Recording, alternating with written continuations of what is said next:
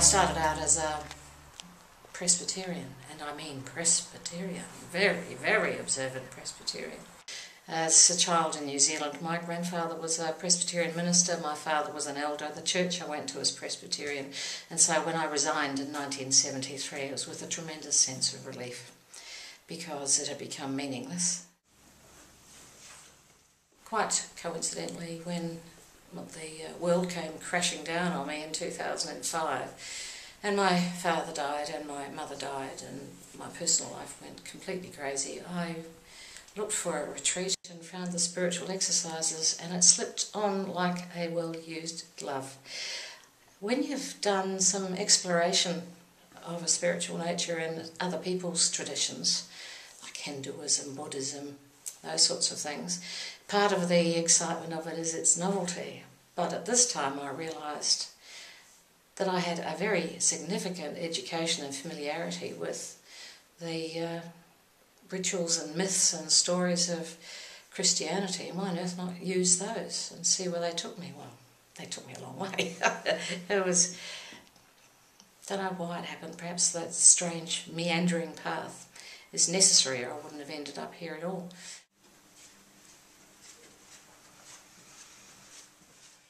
One thing that my religious education gave me, and perhaps my parents did too, was a strong sense of justice and keen awareness of where injustice was, mostly because of people not being allowed to have a say in the things that most affect them. Exactly why it's so strong I don't know, but it's been like a flame in my entire life, and so I would naturally, I suppose, be drawn to the professions and the activities where I felt I might be able to make a difference. Every flaming lefty in the 70s says the same thing, but it's persisted in my case beyond all reason. Well, as a lawyer I'd often written papers and articles and reports and stuff like that on things from mental illness to homeless children to family law matters, etc. And when I ceased to be the Victorian Equal Opportunity Commissioner by annoying Jeff Kennett beyond belief, I'm very proud of that. The Age asked me to write for them, and you know, I don't like opinion columnists as such, because many of them I don't think have earned any right for me to respect their opinion, so I was happy to write about things that I knew something about, in which I felt there should be change or development. So I would, and still do, find it satisfying for me to work out on paper, I suppose, what I think about, for example, police shooting a psychotic woman who was attacking a garden chair with a blunt mattock a few years ago, or children who are in foster care being allowed to inhale volatile substances in their foster care places, or human rights stuff of a general nature. I'm often asked to, but it was never my primary interest, to comment on the role and status of women. It is satisfying, even if I'm attacked for it, to be able to explain why I think not only that Joan Kirner was an extraordinarily courageous Premier, but that she did a lot of things for which the credit has been given to other people.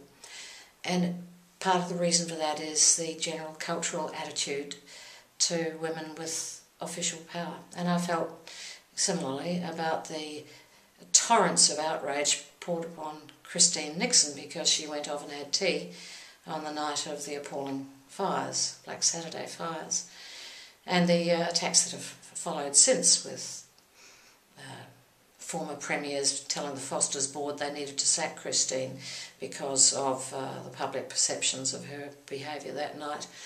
And those sorts of misogynist attitudes towards larger women who are not so young, but who are powerful and are agents for change.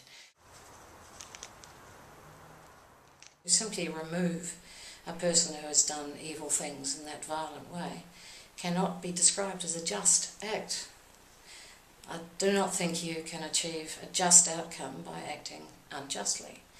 And that's not because I've been taught that, it's because that's where my study of human rights law takes me. So that Adolf Eichmann deserved a fair trial, and he got one. I wouldn't have executed him because I believe in the right to life, but even a monster who exterminated millions of people was entitled to have the case proved against them. Osama bin Laden had become the signature, I suppose, of our fear of chaos and of an alien being, set of beliefs coming and taking away our own certainties. I think putting those fears in the open and seeing what this man was really like, a man who dyed his beard, who had the shakes, who has a shrill voice, and who was living on his own in squalor, would have been far more important to see, I think, than the object wrapped in cloth that was dumped in the sea after being DNA tested. I think its progressive stand is unique. I know it's seen by some as a theological journal, but that's actually one of the attractions for me. It taught me something about Jesuit approaches to various questions, because they're quite often, they're not the pious rubbish you tend to get from George Pell, for example, or the careful writings of various cardinals or bishops who are afraid they're going to get sacked for saying something that's not acceptable in the Vatican at the moment.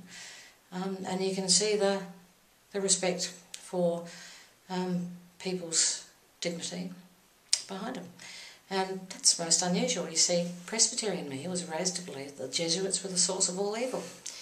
And my father once said that if my mother knew that I was writing for a Jesuit-published magazine, she would pray for my soul.